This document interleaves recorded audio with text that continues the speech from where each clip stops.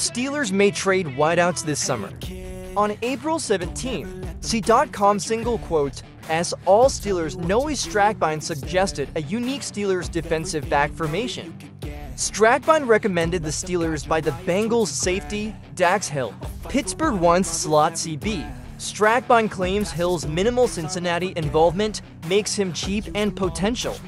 If he wants an opportunity and the Bengals want a cost before deciding they don't need him, shouldn't a trade work? Strackbein advises trading Hill for a day to or lower choice due to his 2-year rookie contract and likely 5th-year option. If the Steelers think Cincinnati would consider it, Dan could call. In 172,023 games, Hill had 11 pass defenses and 2 interceptions, 1.5 sacks, 6 for loss, 5 QB hits, 110 tackles.